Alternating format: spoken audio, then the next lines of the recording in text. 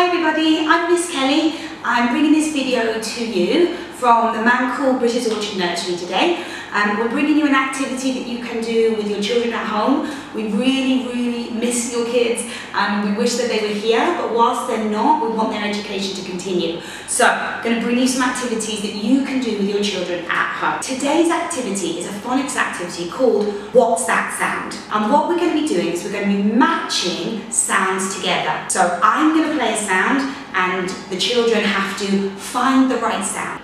So these skills are really vital for children at the very early stages of reading and writing, mark making and phonics. Okay, so for this sound matching activity, you will need a few different objects that make sounds and you need two of each object. So this is what I have. I have two drums.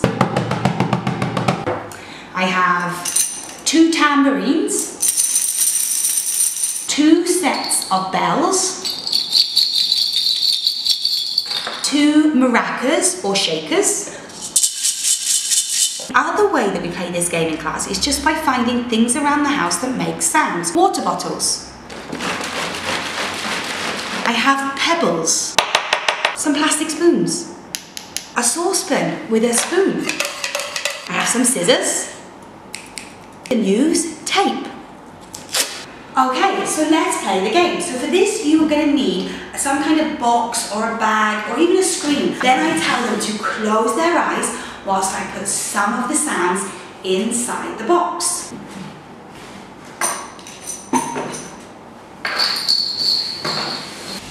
Now, at this point, you can see I've taken one of every sound.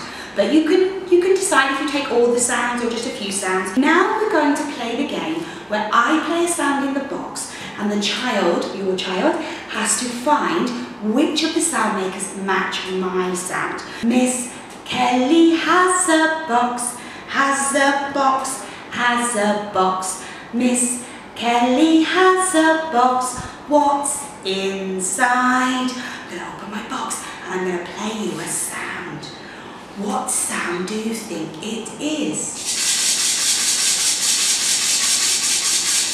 At this point, the children will look at the instruments and the sound makers and they will decide which sound they think matches mine. Sometimes I have to play it a few times. Now for this activity, you need to find two things that sound the same. Okay, so that's our phonics game for today. We hope you enjoy this activity. As I said before, we miss you and we can't wait to see you. And please just keep watching out for more of these activities and videos to help you and your child learning at home.